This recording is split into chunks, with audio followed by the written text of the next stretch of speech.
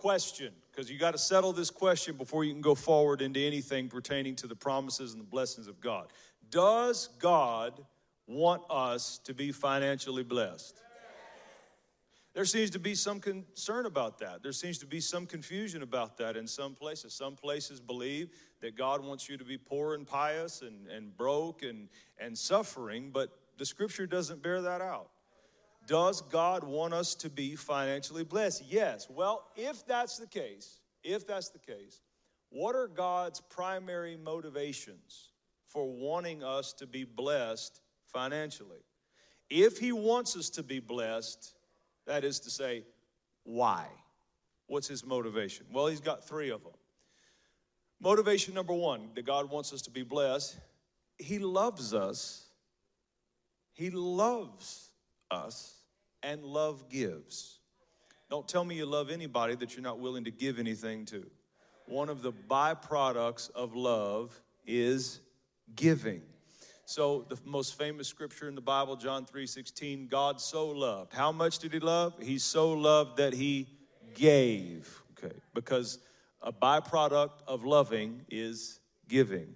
And what did he give? He gave his most valuable thing. He gave the life of his only begotten son. So the first motivation he has for wanting us to be blessed, he loves us. Okay, and he gives because he loves us. Next motivation God has for wanting to bless us. We are his children, and he's a good father. Romans 8:15 says, we have not received the spirit of bondage again unto fear, but we have received the spirit of adoption, whereby we cry, Abba, Father. In other words, when you trusted Jesus Christ for your salvation, you had faith in him, you accepted him, you repented of your sins, you invited him into your heart, you confessed that you believed that he lived and he died and he rose again. Not only did your soul get saved, but you were adopted into the family of God, and God sees you as one of his own, and he's a good father. Matthew 7:11 says, Jesus was teaching, he said, if you who are evil, or you who have the propensity to do evil, human beings, if you who are evil know how to give good gifts to your children, how much more shall your heavenly Father give the Holy Spirit to them who ask? Well, what is he talking about there? The Holy Spirit is an extremely beautiful, extremely valuable gift from God. So if God is not holding back something as valuable as the Holy Spirit, if he's willing to give me the greater, then surely he's willing to give me the lesser, like material things or things that meet my natural needs, okay? And then finally, 1 Timothy 5:8 says, a father who won't provide for his own is worse than an infidel. And God is not a father who won't provide. We are his children. He's a good father. He provides. He wants us to be blessed. And then finally, the third motivation God has for blessing us is God wants us to be a blessing. All right? Deuteronomy 8:18. Remember the Lord, for it is he that gives you the power to get wealth, that he may establish his covenant. What's his covenant? Genesis 12:2. He told Abraham, I'm going to bless you. I'm going to make your name great, and then you are going to be a blessing. That's God's intention. That's his three motivations, okay? He loves us and love gives. We are his children. He's a good father. And then he wants us to be a blessing. So we know that God wants us to be blessed. We know the motivations behind why he wants us to be blessed.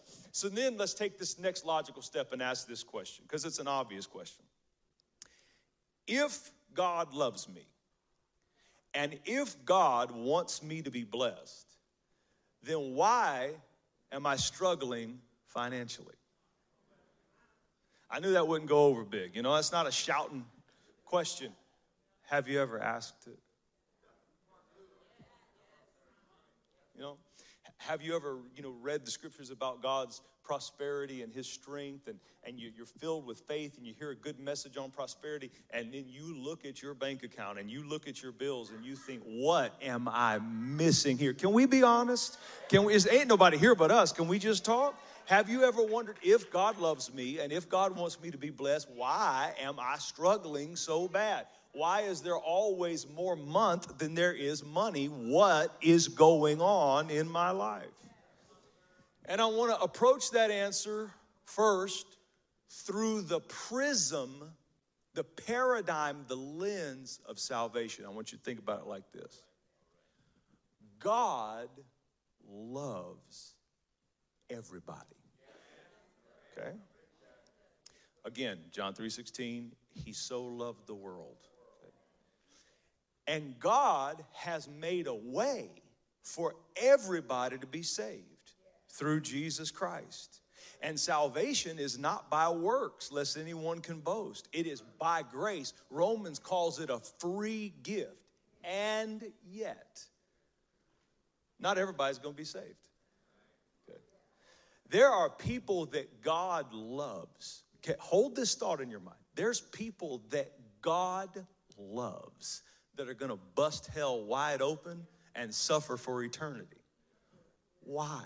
Because salvation has walls around it. And there's only one gate to get through the wall. And that gate is Jesus Christ. Okay?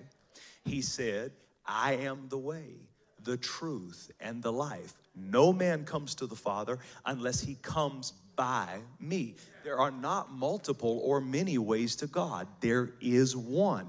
So no matter how much God loves you, and no matter how much God had to go through to make salvation available to you, if you do not go through the gate of Christ, you will never access the salvation that's behind the walls. You are completely locked out of it forever, lost for eternity if you do not go through the gate called Christ. That's why he said, I am the door of the sheepfold.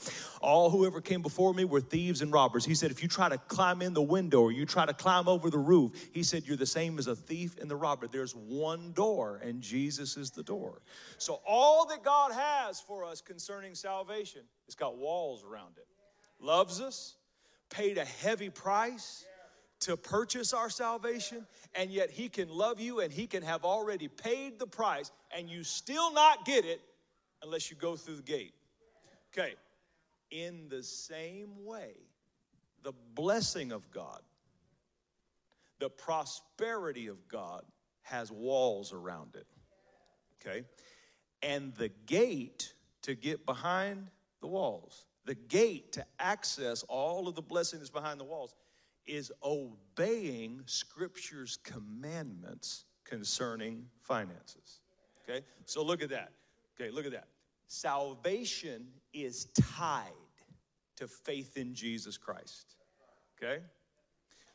Blessing is tied to obedience of financial commandments. Okay? Those two things, they're beautiful, wonderful things with walls around them and one gate. So if my financial prosperity and my financial blessing is tied to obeying Scripture's commandments concerning finances, I need to find out what those things are, and I need to be careful to obey them. And when it comes to commandments, you can't get a better list of commandments to obey than the good old 10 Commandments, okay? So we're going to look at each one of the 10 Commandments, and we're going to look at it through a financial perspective. I think you'll get some good stuff that will unleash blessing in your life. 10 Commandments of financial success. You might want to take notes. I don't know how much we have up here or not. The team's working feverishly, and they're doing a great job. Thank you guys for everything you're doing.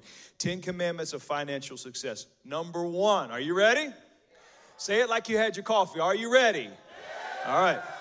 Put God first. Okay, that's the number 1 commandment. Put God first.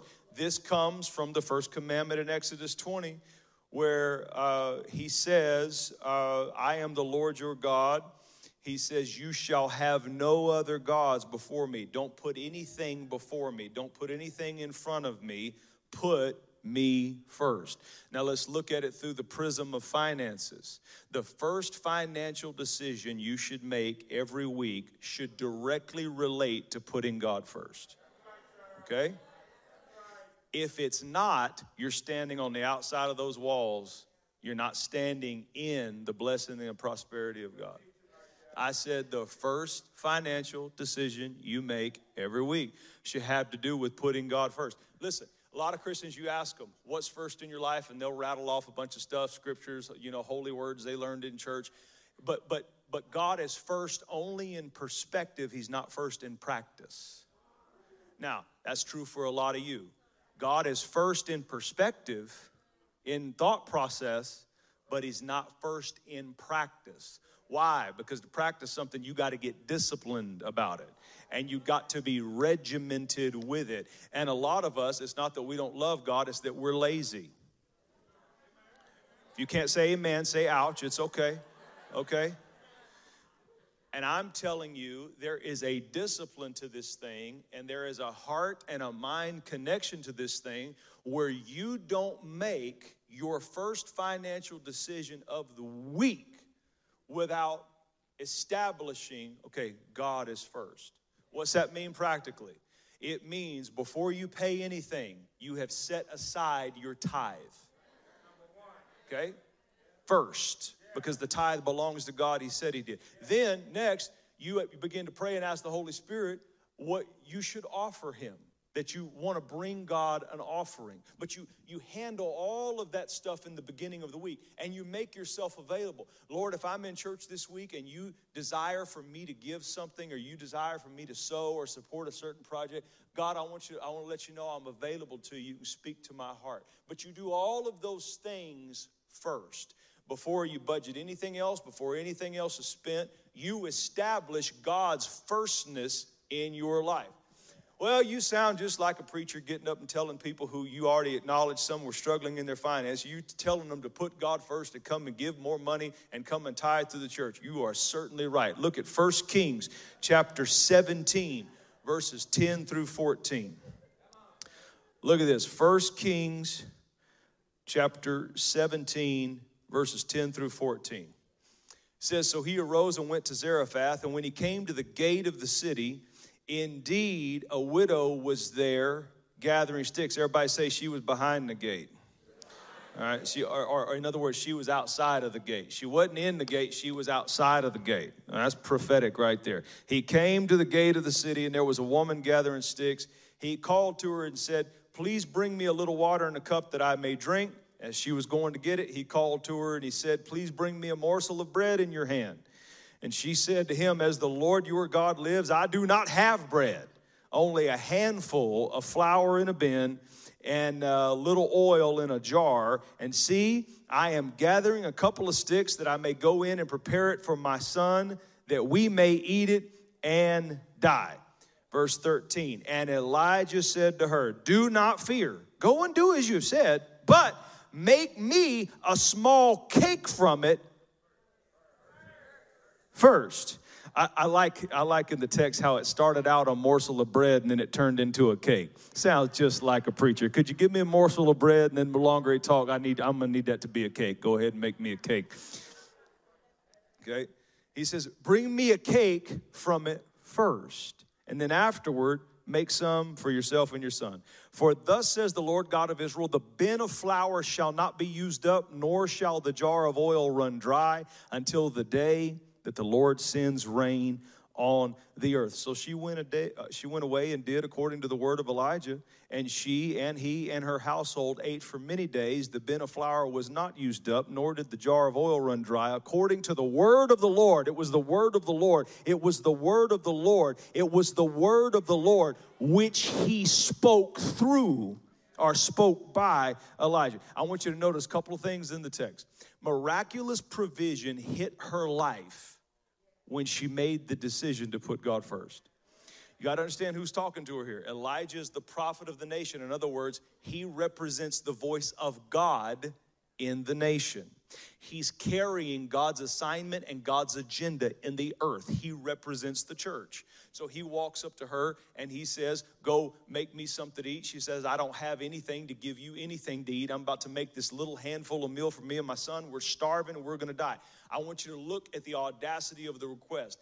Elijah up until this day, has been hiding by a brook, being watered by the brook, and being fed twice a day by the ravens. God's sending birds with bread and meat to feed him twice a day. He's well fed. He could use to miss a couple of meals. And yet he comes up to a woman who's a widow, who has a child, who is down to her last handful, and he has the nerve to take an offering. Would you bring me a cake? It is not about the widow providing for Elijah. The text is about Elijah providing for the widow by giving her an opportunity to put God first, giving her an opportunity to go inside the gate into God's supernatural provision. And when she made the decision to put God first, to feed the ministry first, to make sure that was taken care of before she even took care of her own personal need or her son's need, the Bible said that supernatural provision that was inside the gate, God's prosperity, God's provision, God's blessing, it began to erupt in her life. And God touched what she did have left and caused it not to run out supernaturally. God multiplied what she did have. Nobody came to this woman, knocked on her door, and gave her anything. It's just that what she already was in possession of began to grow and multiply. God doesn't need anybody else to come and bless you. If you will put God first, God can make what you already have in your house. I feel the Holy Ghost. What you already have in your hand, what you already have in your bank account, what you already have in your home's equity, God can make it start to multiply and grow when you make the decision to put him first. Also, putting God first establishes you in relationship. Putting God first establishes you in relationship with whatever vehicle he's using that you have given through. So watch this. Elijah's the vehicle God's using in the earth, okay? And he was the one the woman was giving to God through, okay? And it benefited her. She got blessed financially. She didn't have to buy groceries for a year, okay? So all that money she would have had to spend on groceries stayed in her pocket. She was good. But that's not the only benefit of putting God first. Because when you put God first, also a relationship, a connection to ministry is established, right?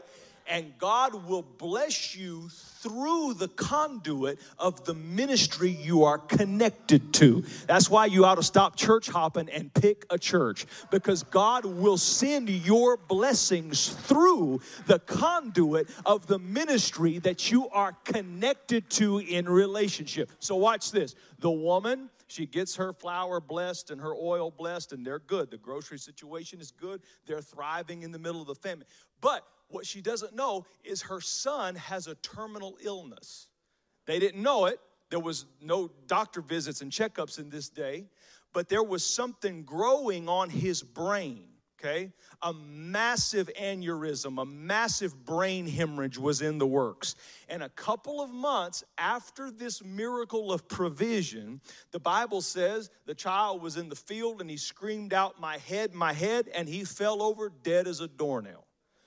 The woman picks up the lifeless boy and takes him back to the relational connection she had established by putting God first. She takes him back to the prophet. Hallelujah. She takes him back to the ministry connection, the ministry relationship she had established with God through the man of God, through the ministry. And she says, what do you have to say about this? And the Bible said Elijah stretched himself over the boy, that he got in alignment on earth so that God's will could be done on earth as it is in heaven. And all of a sudden the prophet stretches hand to hand, nose to nose, foot to foot over the boy, and he begins to release his prophetic mantle and his prophetic anointing that God was using in him. And all of a sudden, not from Elijah, he's just the conduit. He's just the earthly thing this stuff is flowing through. All of a sudden, resurrection power and life begins to flow from heaven to Elijah, to the woman's son, and he was raised to life. Why? Because she had a relationship with the ministry portal she used to communicate with the kingdom of God by putting him first. You say, Pastor, it's so bad I can't afford to tithe faithfully. You can't afford not to tithe faithfully. You never know what's going to happen, and you never know when you're going to need somebody to stretch themselves over your life and rebuke the devil and command the power of God, and you want it to flow, and it won't flow if you're outside behind the gate.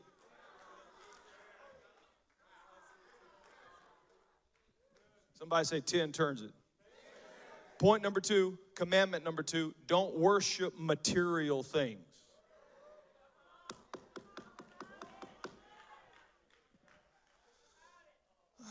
Thank you for that resistance. Now I know I'm on the right track.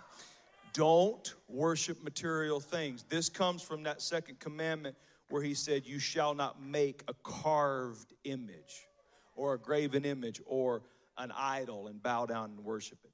An idol is any material thing you put before God.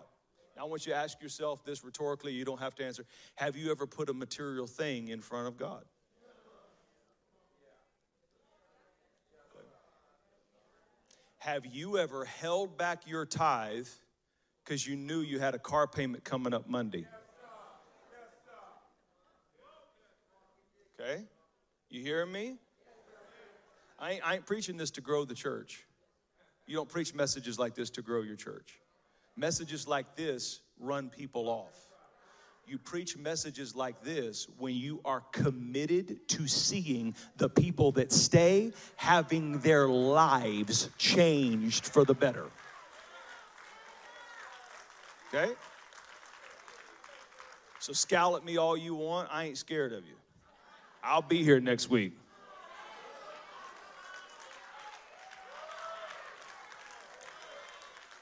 Have you ever let a material possession, the Holy Spirit's moving in a service, somebody's preaching, and someone gives a seed offering challenge, a project or something that you're challenged to sow into. And maybe they say this is for 20 people or 50 people or however many it is. And you feel in your spirit, I'm supposed to give into that. But then you check your app and you know that you can't give, If you have to ask your money if you can serve your God, then your God is really your money.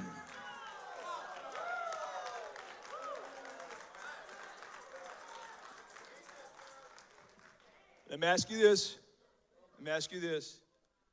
Have you ever bought something you regretted buying? You can answer that. Have you ever had buyer's remorse, you was trying it on at the store and it looked real good in those skinny mirrors, and then you got it home to the real mirrors, and where did all of those bumps come from? My God. And you just ooh. Buyer's remorse, okay? And what or you're at a restaurant and you decide to take the whole family out and everybody orders, and then you get the bill and you're like, oh my God, it wasn't even that good. You're just dying on the inside. And what do you always say?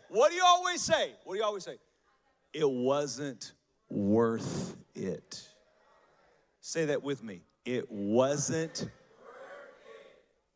Everybody say worth. All worship means is worthship. Worship is the honoring of that which is worthy or worth it. Okay.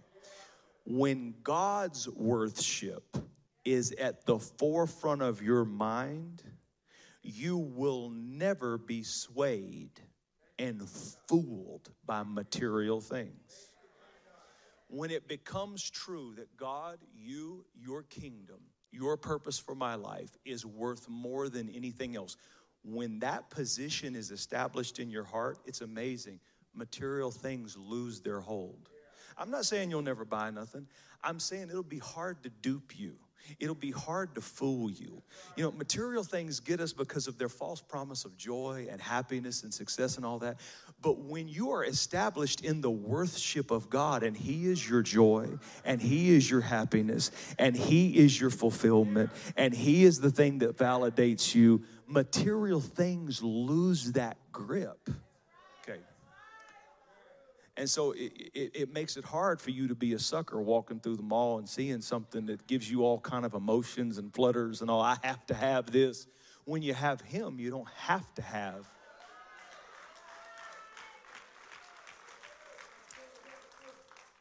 Number three, don't use God's name selfishly. This comes from the third commandment. Do not take the name of the Lord in vain. Now, a lot of preachers have limited this to just cussing, you know, using the name Jesus Christ as a cuss word or saying it out of frustration, all that kind of stuff.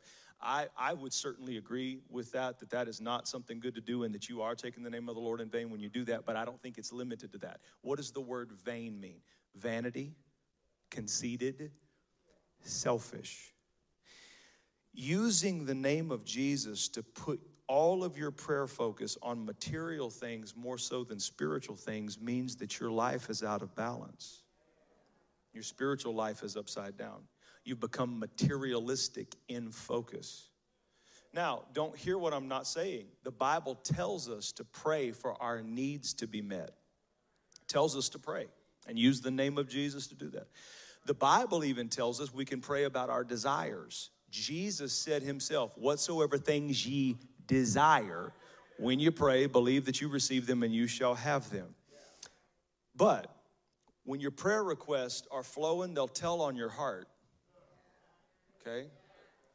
And when you're using all of your faith focus and all of your prayer focus on materialistic things, you know, when you're trying to use the name of Jesus to get a car payment made on a car you never should have bought in the first place, things are out of balance and it will hinder your prayers. Point number 4, be a good steward. This is from Exodus 20, verses 9 and 10, where He says, remember the Sabbath and keep it holy. The fourth commandment, remember the Sabbath and keep it holy, is all about stewardship. The stewardship of your time, the stewardship of your work, the stewardship of your energy. The Sabbath law, when He says, okay, you can work for 6 days, but on the 7th, give me that one. Do not work. Even if you're in a financial bind, don't work on that 7th day. Even if you got something you got to pay, don't work on that Sabbath, that 7th day. Work for 6 days and then give me the Sabbath. Come and worship me, read my word, praise my name, then rest for the remainder of the day. Okay. Trusting God with the Sabbath is saying, God, I believe you can do more for my financial life in 6 days than I can if I worked all 7. Okay. I believe that I'll earn more and I'll have more by not working that extra day and honoring you than I would have if I just worked and stayed in the grind all the way through, okay? Now, this principle is akin, it's connected to the tithing principle. The tither believes, God, because of what your word says and because of my confidence in you, I believe I can go further with 90% by putting you first than I could with 100% and ignoring what your word says about my finances. All good stewards do these 3 things. You might want to jot these down. They spend wisely. Oh, I knew that would go over. I saw those spinner rims in the parking lot when I drove in. They spend wisely. Okay? They save diligently, they give generously. All right? Spend wisely. Elbow your neighbor in the ribs and say, spend wisely. Spend wisely. Oh, glory to God. Spend wisely. You know, some of your children think that Amazon is an uncle. They're at your house so many times a week. Spend wisely. Uncle Amazon, glory to God. Aunt Amazon. Spend wisely. Save diligently. Give generously. Point number 5, teach your children. Teach your children. Exodus 20, verse 12, where it says to honor your father and your mother, to obey your parents. Why does God want children to honor their parents and obey their parents? Because parents are the primary teachers about God and life. I'm going to say it again. Parents are the primary teachers about God and life. Listen, both good and bad. Okay? If the child learns bad practices and bad paradigms about God and life, it was taught by the parents. If the child learns good paradigms and practices about God and life, it was taught by the parents. Your children's perspective about money is coming directly from you. When you're just in the kitchen and you're just spouting off upset about all the things that's going on financially and how much of a struggle and how difficult things have been, you know, and you're saying stuff like, if we just had the money or we don't have the money, you know, one day we're going to get the money. If you're not careful, you can build a money-serving complex into your child, okay? And that's dangerous because Luke 16:13 says, no man can serve two masters. You'll love one and hate the other. And then Jesus identifies the only two masters there are in this world. There's only two. God and mammon. Mammon means money. Okay. So when you look to the source of your security, the source of how you're going to have a strong future, the source of how things are going to be okay, the source of how you're going to be provided for, in everyone's mind, the source of those things, it's either one of two things. It is either God or it is money. And whatever paradigm you have about that. See, all this stuff that I'm teaching, this isn't for perspective. This is for practice. Okay? You can shout about the stuff I'm saying and it not benefit you one bit unless it is applied and practiced. What's your real paradigm about money? What's your real communication style about money? What's the temperature of your house when it comes to money? Do you talk to your children about ownership versus renting? Do you talk to your children about interest on credit cards? Do you talk to your children about budgets and about savings? What's the paradigm in the household? Because whatever it is, whether it's good or whether it's bad, it is getting downloaded onto their hard drive. And they'll either have to overcome it later in their life if it's negative, or they'll be catapulted by it. And the reason this commandment about honoring your father and mother, obeying your father and mother is so important is because what God intended to happen. This was the design. We did a great job messing it up. But what God intended to happen is for each generation to pass on the good practices and knowledge of the former.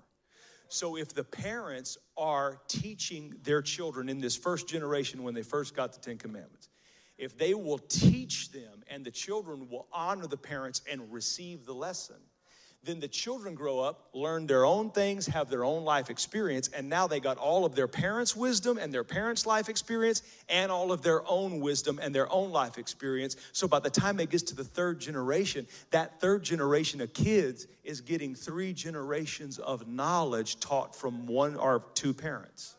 Okay? It was meant to be passed down. What are you passing down other than drama, problems, and frustration?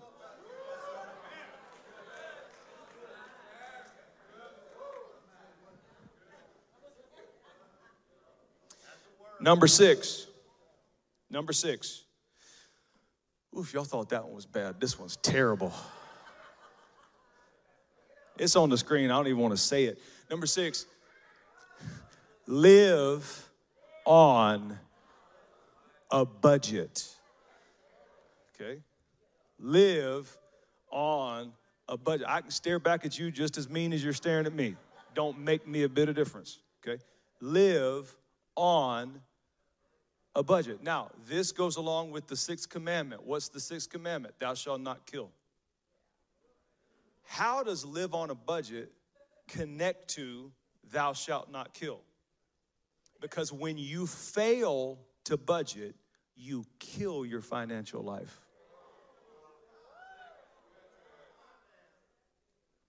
Okay? When we fail to plan, we plan to fail. Proverbs 27, 23, and 24 tells us to know the state of our flocks and our herds, to know what we have in assets, to know what we are required of in liabilities, to budget, to know how much is coming in each month, each week, each day, whatever it is, and how much is going out. And if you're not good at it, a lot of people just aren't good at it, okay? They're not good at putting a budget together. There has never been a time that it's easier. There's all kind of free online budget programs. There's all kind of books on budgets.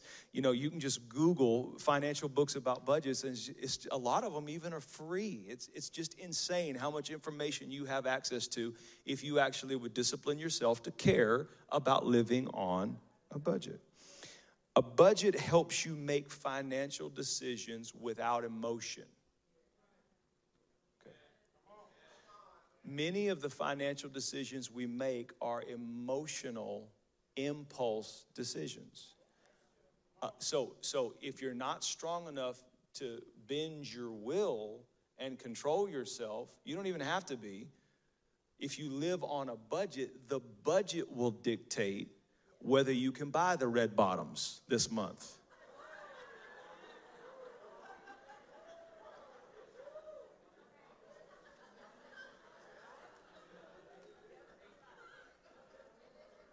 The budget will dictate whether you can buy the golf clubs or play golf 6 times this month. The budget will dictate what's available. You don't even have to get your emotions involved. You leave your emotions out of it, you know?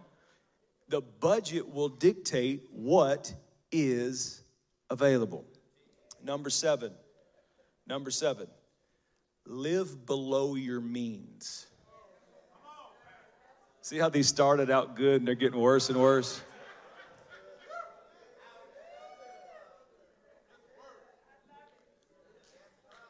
I told you it wasn't a church growth message. Live below your means. Listen, what are your means? Listen, it's the current level of provision that God has blessed you with. Let me just help you understand. The job you have, you wouldn't have it if God hadn't blessed you. There are people that went to bed last night healthy and woke up and had a stroke and have no use of the left side of their body this morning. It don't matter how gifted you are, how much money you make, how long you've been in the field. You couldn't do anything if God had not blessed you to be able to do it. So listen, whatever amount of money that you're making, that you're bringing in from your labor or your investments or your business or whatever, okay, what that really is that's the amount of provision God has assigned to your life at this stage. Now listen, we can always believe God for more. We can always believe God for increase. Believing for increase every day, that's great. I want you to do that. What I'm saying is, until the increase comes, live within the boundaries of the provision that God has established you at. Okay? What commandment of the 10 commandments does this go along with? Thou shalt not commit adultery. How does living above your means connect with not committing adultery? They're really the same thing. It's just one's in the flesh and one's in the area of finances. What do you do when you commit adultery?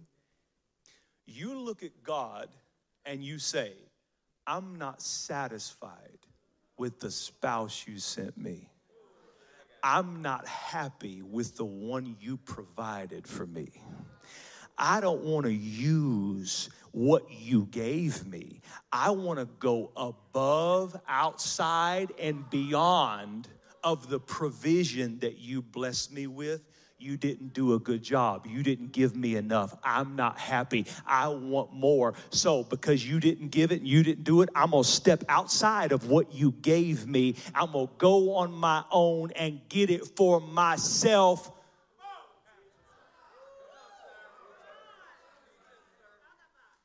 And you do the same thing, just in a financial sense, when you live above your means. I'm not happy with what you blessed me with. I'm not content. I need that stuff over there. You didn't give me enough to go and get that stuff over there. So I'm going to go outside of what you've given me and go chase down that thing because I want it for myself. I'm going to make myself happy.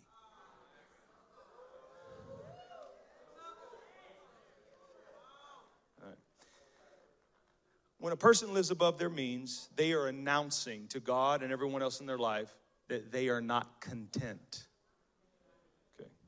There's two reasons people live above their means. First one, they are not content. When you buy things you can't afford, you're announcing to God that you are not content with what he's given you. Now, a lot of you will say, ooh and ah, and my God, pastor, preached that, but you're not content in your life in some areas right now. So let me show you a powerful scripture, because I'm not just preaching to the people that are shouting and saying amen. I'm preaching to everybody. I want you to see this scripture. Look at Philippians 4:11. Not that I speak in regard to need, for I have learned in whatever state I am to be. Let me ask you something. What do you think the golden key word in that verse is? Okay, that's not wrong, but stare at it. Okay, that's okay, but stare at the text. Read it in your mind. What?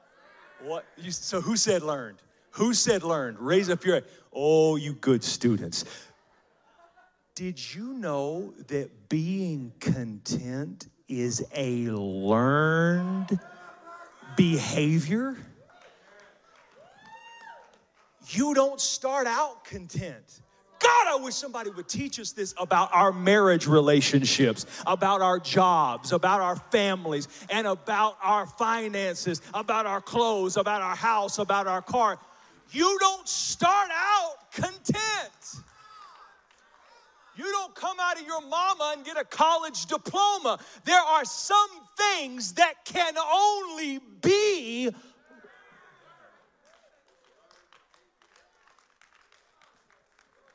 You have to learn how to be a wife that is content. You got to learn how to be a husband that is content. You got to learn how to be a person who is content with their financial life. It's not that you stop reaching for more. Content means I'm not going to go get more until what I'm reaching for has been manifested in my life. In other words, I want it, but I'm not going to go take it until God raises me up and puts it within the boundaries of what he's provided and blessed me with.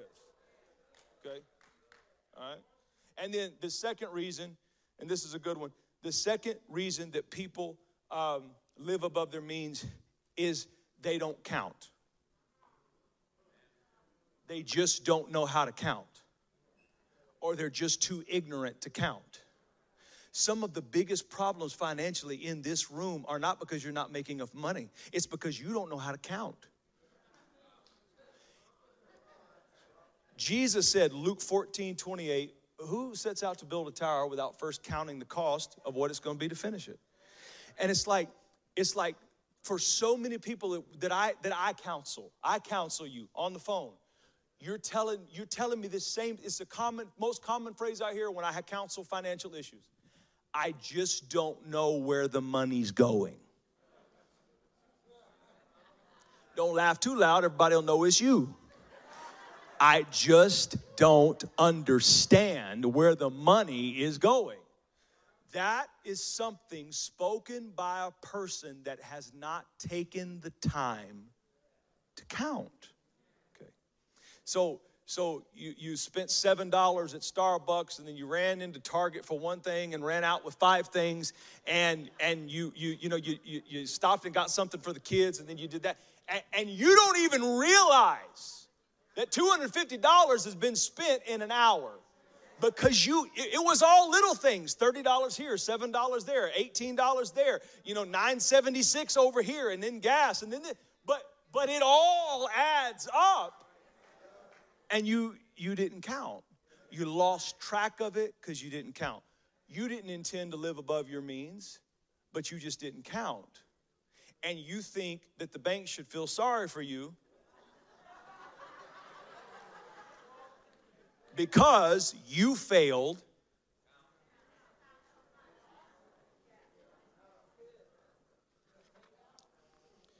Point number 8. Don't buy now and pay later.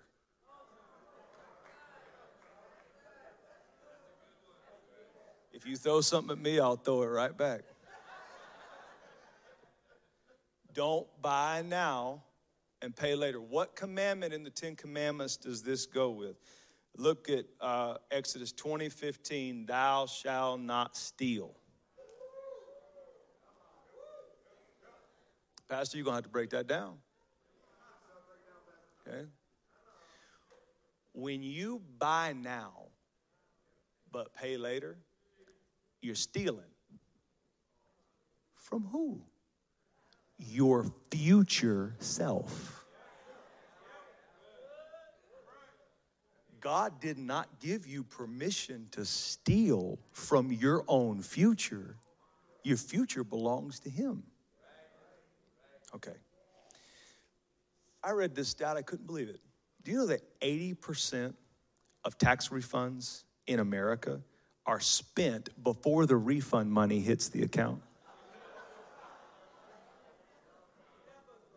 People find out what they're going to get, and they go put whatever that amount is on a credit card, and they will spend months and sometimes years paying it off. But here's the thing. When you buy now and pay later, you pay for the item sometimes 2, 3, 4 times over because you're paying the interest on it. When you're paying the interest on the purchase, you are stealing from the you 6 months from now that might need that money. The you 6 months from now that might have an opportunity to sow something very special into the kingdom of God, and you have to say no to your God because the past you 6 months prior made a dunderhead decision. Okay? And you're robbing from your future self when you buy now and you pay later. Now listen, God don't mind you having a TV you can actually see.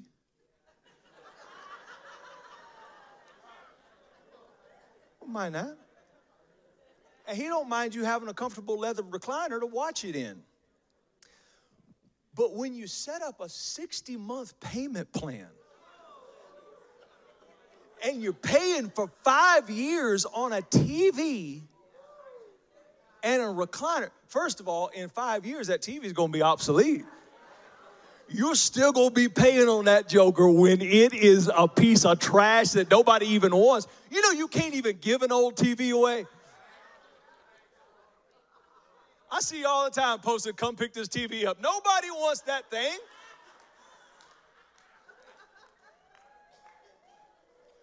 And you're still paying on it. You'd have had 5 TVs by now. The amount of money you paid, but you wanted to buy now, you wanted to pay later. You understand what I'm saying? Let me tell you the problem with this. As a human being, a created human being by God, God has hardwired you emotionally and mentally to hope. Say this, I am hardwired to hope. Let's look at hope. Romans 8:24. Put that on the screen if you can. If you can. Romans 8:24. For we were saved in this hope, but hope that is, you better read this with me, look at this. But hope that is seen is not, hold on. Let's look at that together. Hope that is seen, realized, or possessed is not hope. Because why does one still hope for what he's got or what he sees? Okay? Okay.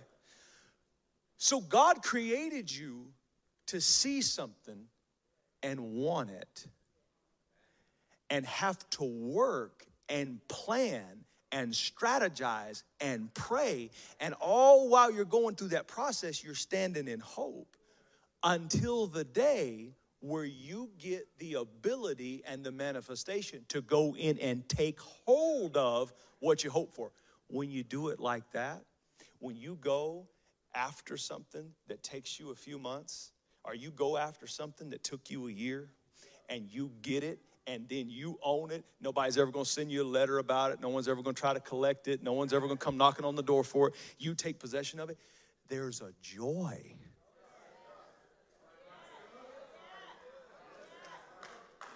You don't know how much I love you for teaching this to you. There's a joy that comes when you go and take possession like that. God intended for you to enjoy your life and enjoy your possessions. If you're going to buy something like that, at least enjoy it, right? Why would you spend so much money for something you don't even enjoy? But that's what we do. When we buy now and pay later, 2 years down the road, you'll be looking at that TV, and that TV will be making you sick. You'll hate that TV. You'll want to throw something at that TV. Because you don't know what's going to happen 24 months from now, you know? You don't know what's going to happen 36 months from now. You can buy it, take it home today, and spend the next 36 months. If you send $100 a month for 36 months, you don't know what's going to happen. You may be in a bad situation and need that money. The Bible says money is a defense. You may be in a situation where you need those extra resources. You don't know the future. And you're tying yourself up in knots, continuing to make these purchases because you never learned about delayed gratification.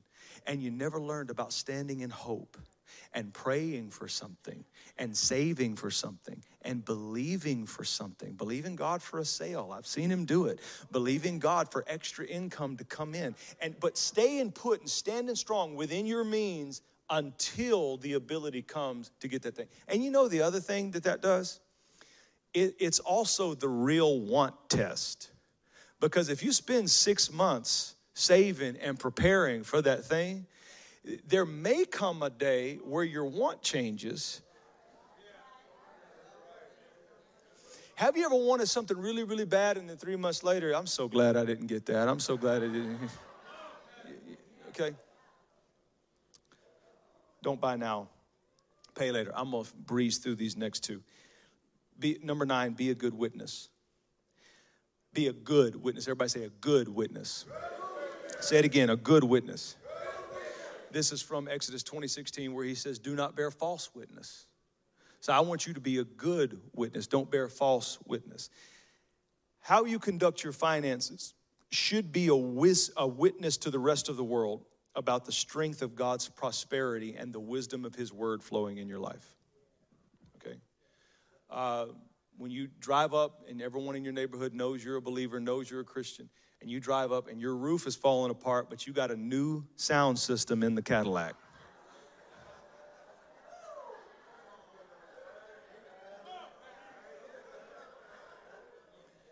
That is a terrible witness. And you know the insurance company paid you to fix that roof, and you took that money that they gave you to fix it. Got your cousin Craig to go and put some aluminum foil on that thing, and you just have been going forward ever since. It's a bad witness. It's a bad witness. Okay. How you conduct yourself financially. You know, when people are in difficulty, when they're in trouble, and you're able to bless them without ever expecting anything back, and you're not doing it with consternation, and you're not stressed out about it because you're blessed. You got it. You can do it. It's a witness.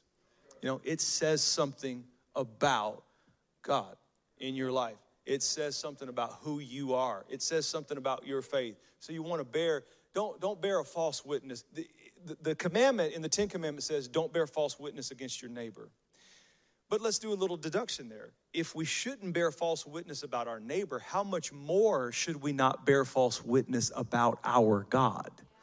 You know, knowing what we know, being exposed to what we've been exposed to. We are too blessed, we're too educated, and we know too much to be living our lives making dumb financial decisions. Our God has been good to us. He's given us His word. He's given us good teaching. He's given us good role models. He's put good people around us in our lives. We need to stand up, get mature, and become good witnesses everywhere we go. Our God is a blessed God. We are blessed people. Our children are blessed. Our homes are blessed. Our church is blessed. Our finances are blessed. Our health is blessed. We are blessed when we come in. We are blessed when we go out. We are blessed in the city, but we are blessed in the field. We are blessed in our uprising, and we are blessed in our downsetting. We are lenders and not borrowers. We are the head and not the tail. We are above only and not beneath, because God is with us. Throw up your hands and say, I am blessed.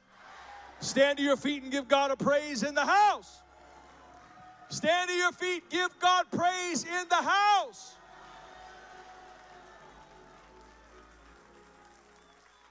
Did the word bless you today?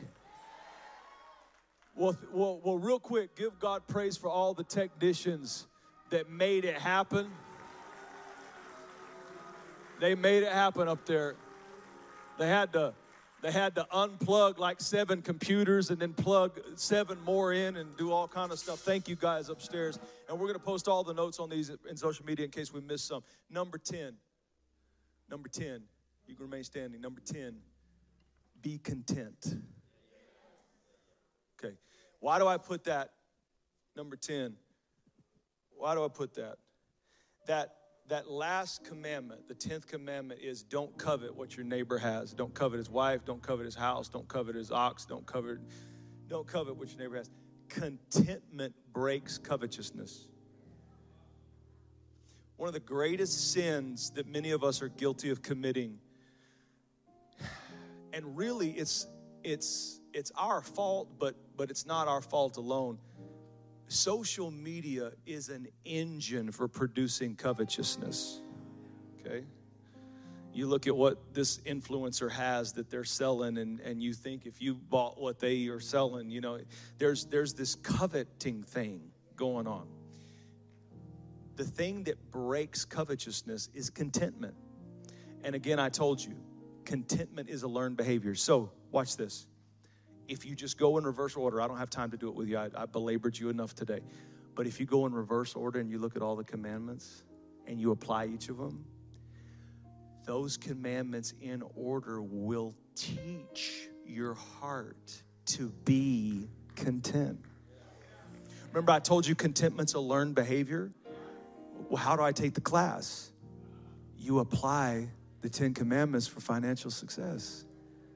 You practice, apply, and practice, apply, and practice. I don't care about perspective in this message. This isn't about what you believe. It's about what you do. This isn't about what you confess. This is about what you do. Okay. Some of you are breaking God's financial commandments every single day with every decision that you make and wondering why it's not working.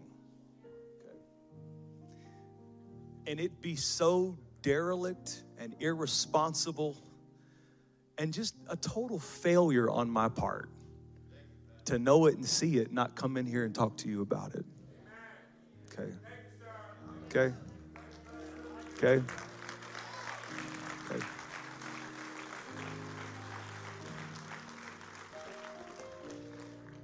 If you haven't tithed this week yet, repent and get an envelope or get your phone out and give God the 10% that His word says is His. 10%. Listen to me. 10% of all of your income. That doesn't just mean your main salary. That side job you did and you got $200, $20 belongs to God. He said, bring all the tithe. Okay? All the tithe. And then those of you that never offer God anything, you come to this church week after week, but you never offer God anything. In Malachi 3, when he talks about the people robbing him, he said, you've robbed me in tithes and offerings. You've been holding yourself back from me. God said that. He said, try me in these things, in tithes and offerings, and see if I will not open the windows of heaven and pour you out a blessing that you won't have the room to receive. or I'll take you inside the gate. Okay. I'll open up what's inside of the walls and let you stand and live and walk in the supernatural provision and the blessing of God. Okay. Anytime an offering is taken like we're about to do right now, it's always a good practice to either put your hand on your heart or just bow your head and say, Holy Spirit, I'm available to you. What you would have me to give, I'm your servant, and what you would have me to give, I'll never hold it back from you. Speak to my heart. Let it come up in my spirit. Let it come up in my mind what I should serve you with and honor you with today. It's always a good thing to do. If you've not been tithing right, if you're holding back a portion of it, fix it. Get it right. Put God first. That's the first step of a list of 10 commandments that will help you train and teach your heart how to be content. As you make these decisions, as you pray these prayers, as you deal with your own obedience and your own heart, it's off of me now. I feel it. Hallelujah. It's off of me now. And it is on you. Father, I pray you bless your people. Thank you for your word today. Thank you for the clarity, the bright, shining clarity, and the instruction that your word gives. And Lord, I pray in the name of Jesus that you lead your people, your children, the ones you love, that you lead them in the paths of righteousness, right standing with you, that you lead them in the paths of wisdom as it pertains to their finances. And Lord, I pray you bless them abundantly. Let the blessing of the Lord reign on them. Let their financial lives be turned around. Let everything that is chasing them financially run into the wall of your favor that surrounds them like a shield. Let the blessing and the prosperity of God himself come into their homes. Let the blessing and the prosperity of God himself come into their bank accounts and into their thinking. Let creative ideas and multiplication strategies come into their lives and into their thinking. I release prosperity right now in the name of Jesus Christ. I release an anointing of prosperity, an oil of prosperity over the lives of the people. In Jesus' name we pray. Somebody say, I receive it. The Lord bless you. I got more strategic information on this topic I'll be sharing next Sunday. Put God first next week. Not just financially. Put him first by organizing and strategizing your life to be here. Online is great, but you need to be here. Do whatever it takes to be here next Sunday. The Lord bless you. We love you so much. You have something you want to give, need to fix, come down here in the front. God bless you.